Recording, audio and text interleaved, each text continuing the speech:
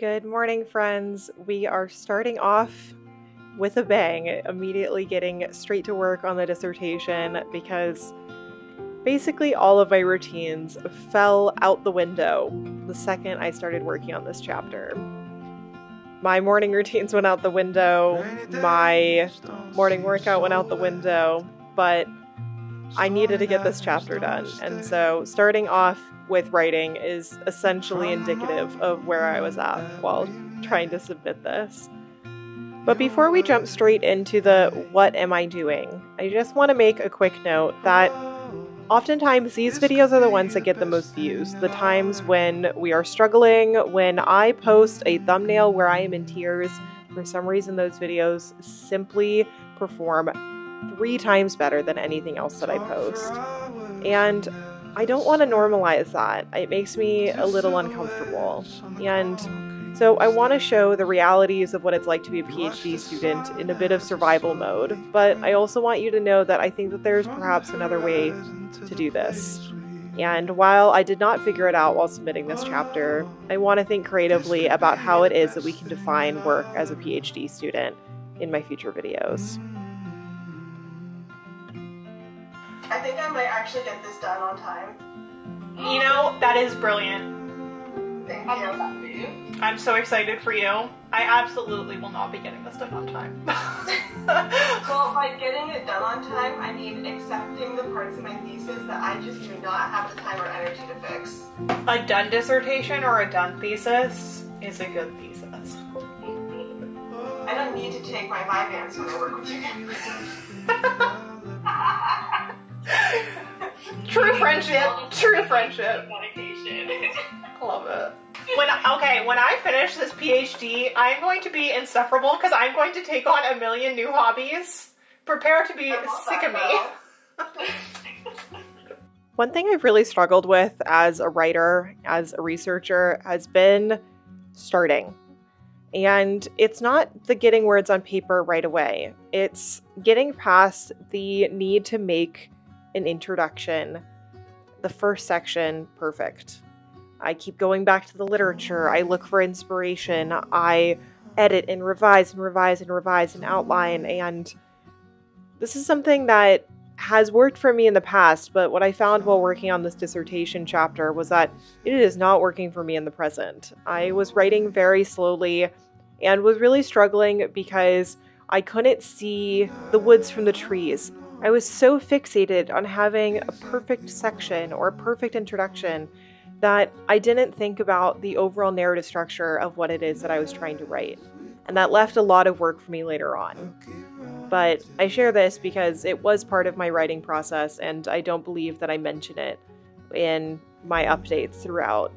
But looking back on this in retrospect, there are a couple things that I think I would do a little bit differently.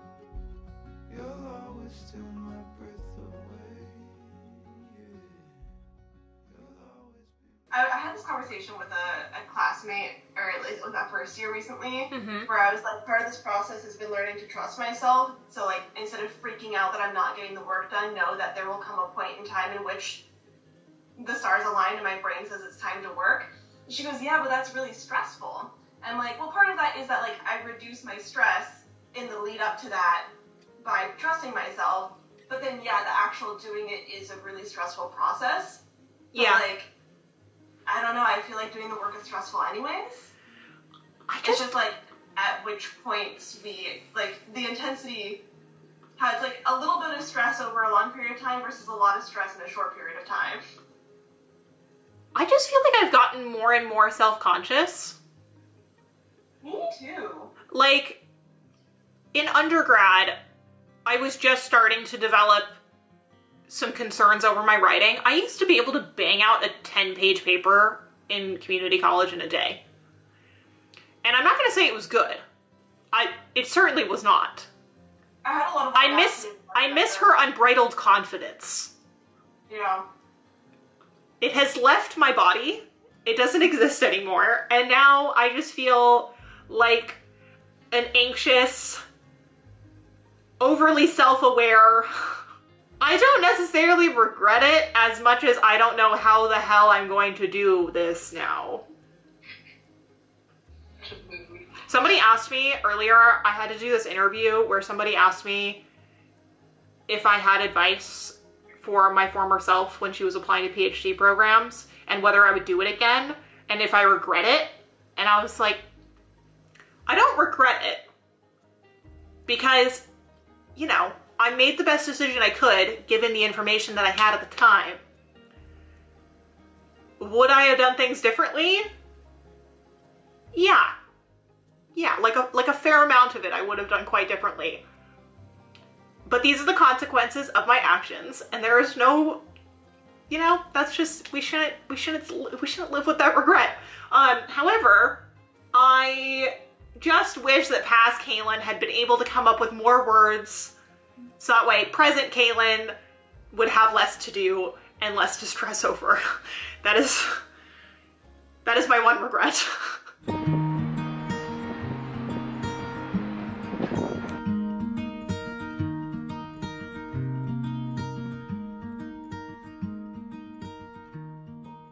After my little conversation with Katie, I just want to talk a little bit about the importance of other people and the importance of community when we are in this process of struggling and working on dissertations or trying to get through a major project.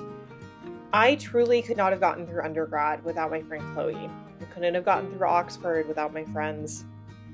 And I couldn't have gotten through writing this chapter had it not been for the one-on-one study sessions with Katie and Kate and Chanel and Danielle and my partner being there throughout this process and supporting me and also reminding me when I needed to just stop. It's really difficult when you're in the middle of it to remind yourself that sometimes the thing that you need in order to refresh your brain, in order to show up for your work properly, is to actually let go. And while I was on deadline and I was incredibly stressed, I was reminded to just take a few moments to focus on something that brought me some joy. And so I read this little novella for an hour before getting back to my desk and continuing my work. And it really helped me restructure my thinking, because sometimes when you're just looking at the project and you're not seeing beyond it, it's a little challenging to remind yourself who it is that you're speaking to and what it is that needs to be said. And I just want to just quickly echo the importance of having your people and relying on them and also taking those moments of silence.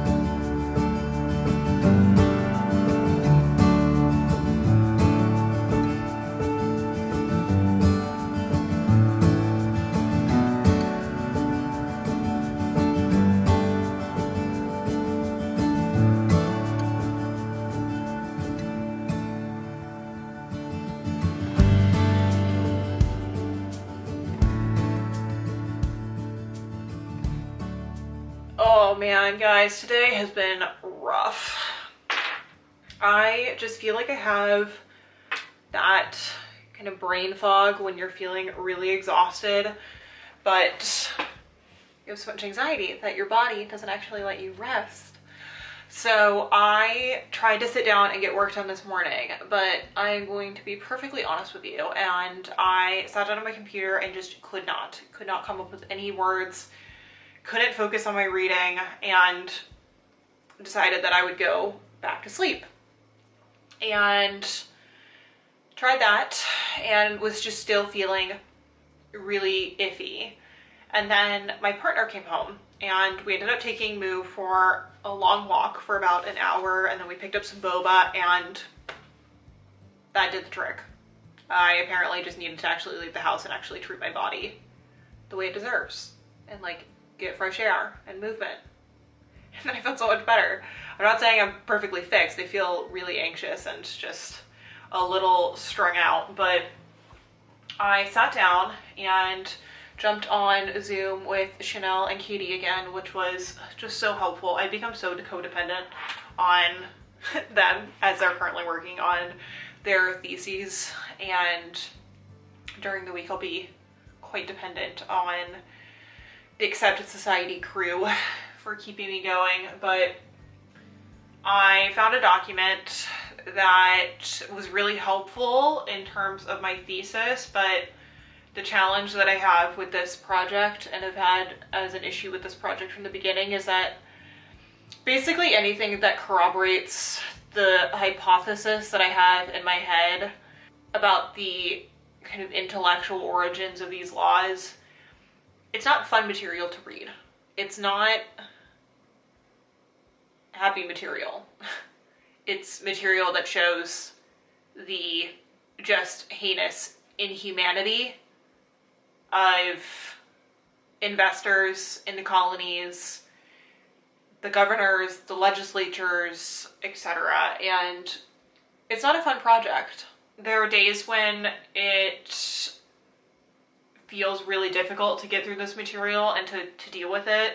And then there are days where I feel a strange distance from the things that I'm working on, mostly because I'm talking about, you know, theoretical analyses, and I'm not looking at the sources themselves in quite the same way. But today, because I'm looking at a lot of private papers rather than statutes, it just feels closer to home, I suppose. Like I can envision just the absolute terror that these people, that these men instituted, and it's, I don't know. I'm having a really hard time with it today. And so I am getting words on paper, and like I feel that we're heading in the right direction. It's just a really difficult project, and I don't know why this is what I decided to do. Like, I wish I had picked a dissertation project that was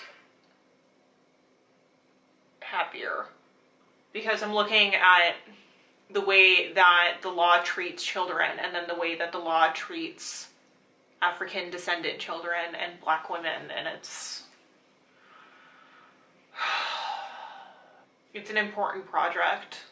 It's an important contribution to the field, and it holds these lawmakers and these governors to account for their actions, and that's what's important.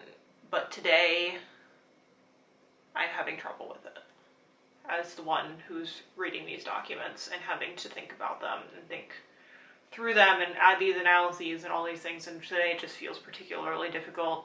I don't want to work on this anymore. And I am now going to go make dinner and take an hour break to step away from this, because I feel like, as you can tell, I am getting kind of fed up with it and frustrated. And it just makes me sad. It makes me upset. So I'm gonna go make some food and spend a little bit of time with my partner, and I'll be back.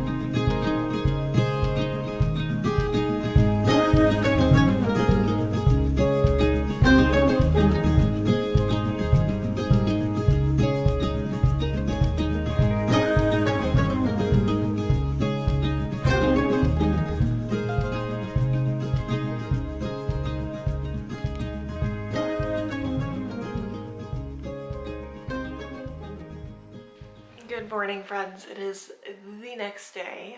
It is, I think, about 6:30, I would assume.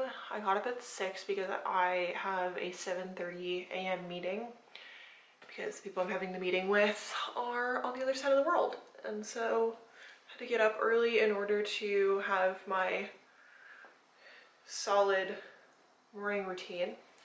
I normally would get up at like 7 unless I was going to the gym, but today we are up a little bit early and I'm actually quite grateful for it because I get a couple of quiet moments to just breathe.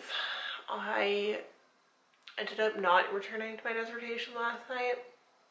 I just needed to step away from it. I was just getting quite upset, as you saw in the last time that we spoke, and just needed to walk away for a little while. But I am back and have some meetings today, like a lot of meetings today, and trying to work on the dissertation in the times when I don't have a bunch of calls. So that's one challenge for today. I don't have just a straight dissertation day. It's a lot of other work and things that need to be done. I did a little bit of journaling this morning. I'm gonna try to do my Chinese lesson because I try to do them in the morning and do the habit stacking things so that way it gets done. I am on, I think, day 76 of my Duolingo streak, so I'm very proud of myself for that. I have been preparing for my trip to Taipei, Shenzhen, and Hong Kong, so I'm getting somewhere. What is it? 我说一点点中国 no 汉语 Anywho, I'm quite tired this morning, but I did sleep so much better last night than I did the day before, so that is a blessing and I'll take it. So I'm gonna go ahead and do my Chinese, make up some breakfast, and get the day started.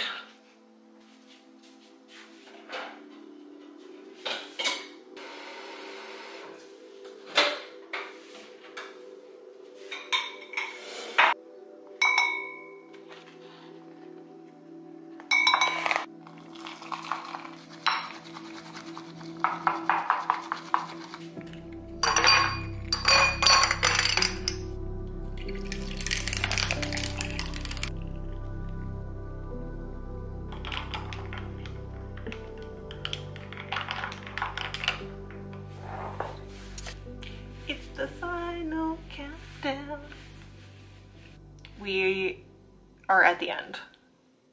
We don't have any more time left to mess about. And for all of y'all, I've been watching my videos for a while and you think that, oh, she must be so productive. If you've been watching my videos, if you've actually been paying attention, there have been many days where I've produced 0 new words. But today we have to produce many, many new words because it is the end. This is the last day. I have to submit it tonight. And call me a masochist, but for some reason it feels like the clouds are clearing and I'm like kind of excited to write this dissertation again. Where was this desire? Where was this clarity like a week ago? Riddle me that. So, if you are under the illusion that this process is easy, first and foremost, just watch any of my videos. But secondly, if you think that it's this linear arc from the point in which you decide to write a dissertation and you were given permission to write a dissertation and then you write the dissertation, that is also very inaccurate. And so I am here, sitting at my computer, and it is time to finish and submit this dissertation. There's so much work to be done, but I'm like kind of excited by the challenge. So we're just gonna take it as an adventure that we're embarking on together today. I need coffee. I feel like I'm like at my wit's end and that I've cracked a little bit, but you get to enjoy and be entertained by this process and me rambling. So I need to actually do work now. Wish me luck. There's something kind of magical about the countdown to a deadline. And you may not agree with me, and that's totally all right. But the times that I remember my projects the most and I feel the most connected and excited is in these final hours when all of a sudden things begin to click. And on this particular day, I had a lot of work to do to flesh out what I had written before and make it all make sense. And while I was incredibly frustrated that this work hadn't been done beforehand, it was a moment where I did see the value in the work. And I find that that is one of the most challenging things about doing a dissertation, is continuously racking up against this idea that it needs to be novel, that it needs to make a massive contribution to your field of study. And that is both an incredible opportunity, but it is also incredibly daunting. Because when you have a paper when you're an undergrad, you don't think anybody's going to read it. But even though many people probably won't read my dissertation, it's the feeling as though, you know, it's public and that people are going to interact with it that makes it so challenging.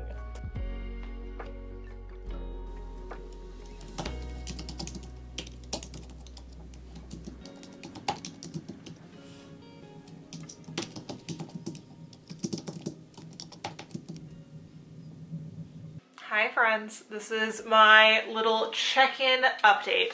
So I had such a good, productive hour sprint on the first section and got the first section done this morning before I believe I even talked to you. And I've been working on section 2 ever since, and it is perhaps my most difficult section because I'm having to do a lot of contextualizing and writing up this social history of colonial Virginia, and I'm talking about the dissolution of the Virginia Company and the transition of the General Assembly to a Crown Colony legislature, and I also have to talk about demographic changes, and so it's just like a bit of a difficult section to pull together. Once I get that done, I think it'll be smoother sailing. And I wanted to share with you my new reward system. So I made up these Post-it notes that I have on my computer. And they say the section title, and if I complete it, or when I complete it, because I have to complete it, I have a reward. So I got a slice of chocolate cake. It's in the fridge. And I'm not allowed to eat it, not allowed to have it until I finish section 2. After I finish section 3, I told myself that I could have a 15-minute reading break to enjoy Empire of Storms, which is what I'm reading at the moment. And when I finish section 4, I get to take a long break and go for a walk. Now here is the hang up. At the moment, I have my reward for section 4 being a long walk or a long break, and my reward for section 5 is getting boba. However, my favorite boba place closes at 6 o'clock on Sundays. And I don't think I'm going to survive this evening if I do not have boba. So we are going to Hamilton style, right? Like we are literally running out of time. Pun intended. Going to move my reward for section 4 to be getting boba and to take a longer break after section 5. I have 5 total sections in this particular chapter, and then I need to finish up and finalize the introduction and the conclusion.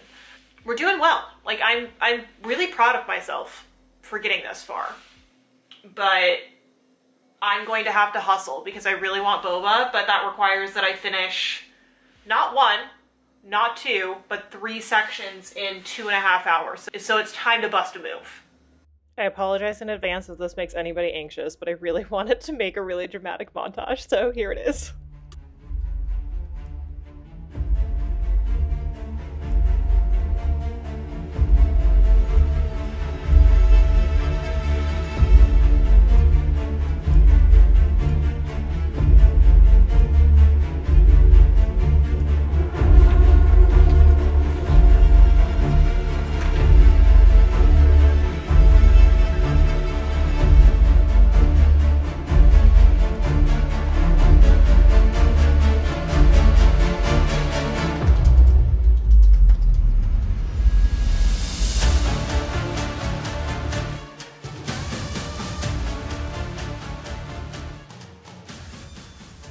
Section 2 is now complete, which means that I get chocolate cake.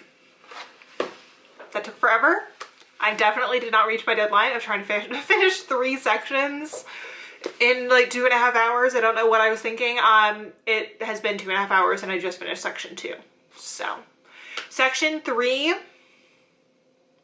should be easier to write. Fingers crossed. But we're gonna take a little break. I'm gonna eat my cake and then we're gonna write. A little fun fact about me is that I basically tune every single project that I've ever done to a particular soundtrack. And while working on my dissertation, I was listening to the Oppenheimer soundtrack. And so I will admit that that greatly influenced my decision to make this a dramatic final countdown kind of montage. And so I do hope you enjoy it, but if you don't, I'm sorry. I really enjoy it.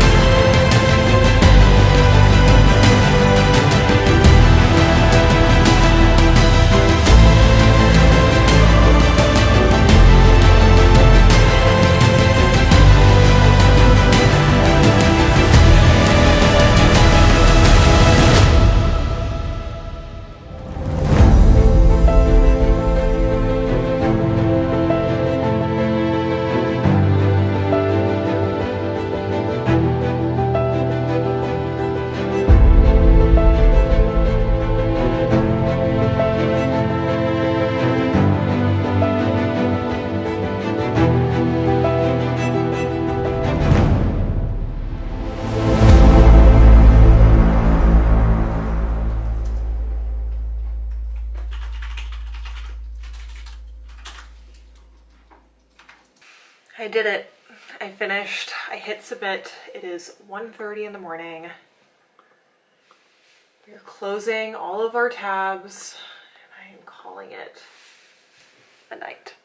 I know that there's going to be a lot of feedback and that this is going to change a lot after the chapter conference, but it was an absolute marathon of an effort to try to get this chapter complete, and it feels so good to hit send and to know that I have at least 1 week where I don't have to look at this thing. And now I can look forward to my trip to the States, getting to see my committee, and getting to share this experience with you all. So I hope that it was entertaining. I hope that it helped to give you the push that you might need at the end of the semester or at the end of the term to give it your all. This was really difficult, and I am just so incredibly grateful, especially to my friends and the members at Accepted Society for being there directly along the way. I honestly couldn't have done it without the writing group and without having these one-on-one Zoom calls with Katie and Chanel and Kate and Danielle, and I'm just so grateful. So, thank you all so much for watching, and that is a wrap. I am so relieved that it is now over and I get to go relax, finally, and actually read my book for fun and take a deep breath. So, thank you for being here, and I hope you all have a wonderful day. Bye, friends.